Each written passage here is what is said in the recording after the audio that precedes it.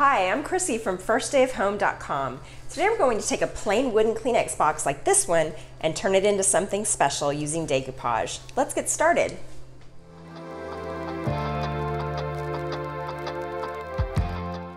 The supplies you'll need for this tutorial include obviously a wooden Kleenex box. I picked this one up at Joann Fabrics and Crafts. And then as a primer, I'm going to use a latex acrylic paint.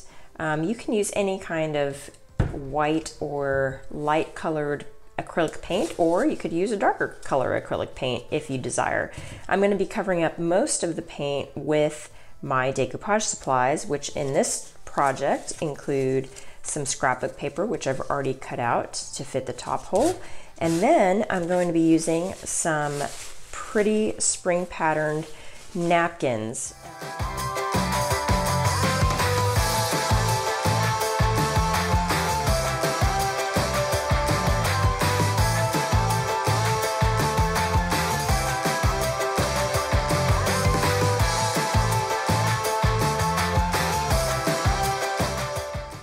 Okay, so I have painted my wooden Kleenex box and let it dry overnight, and now I'm going to begin preparing my napkin to decoupage the sides of the box.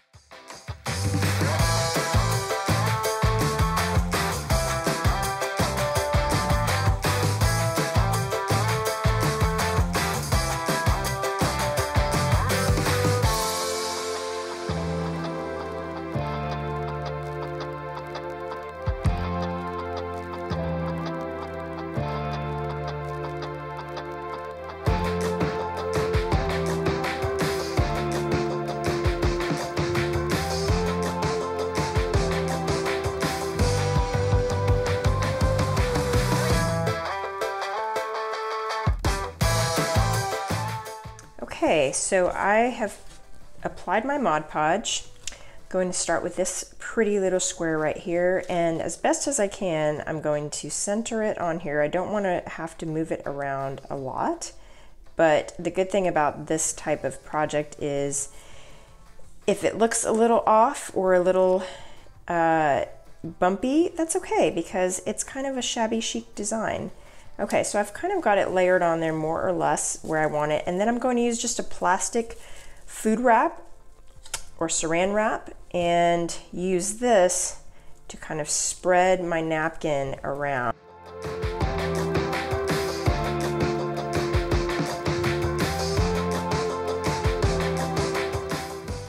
Okay, now I have all four sides of the tissue box covered in decoupage, covered in our napkin paper. I've let it dry about 15 to 20 minutes before I added another coat. I should also mention I found it easiest to do two adjacent sides and then wait and let those dry before I did the other two. Otherwise, you might risk setting down a side that you've done that's not dry yet and having it stick to the surface of whatever you're working on. So now I'm going to flip it over so that the top part is facing up. As I mentioned, I've already cut out my scrapbook paper, and I'm going to apply my decoupage.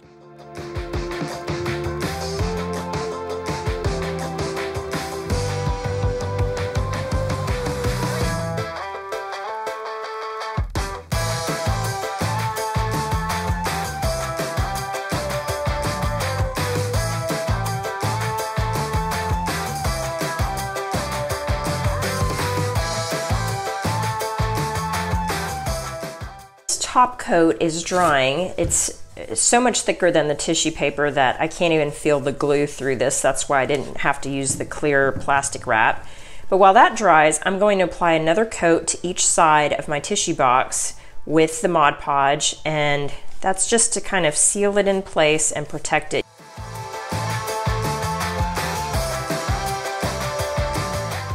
I've now let the first coat dry, and I'm just applying a top coat of Mod Podge on the scrapbook paper. You'll notice it looks very white when you first put it down. Don't freak out, it's okay. It's going to dry clear, but it will look very white. I try to do some quick brush strokes so it won't go on too thick, but just try to spread it out as best as you can and know that it's going to dry clear when you're done.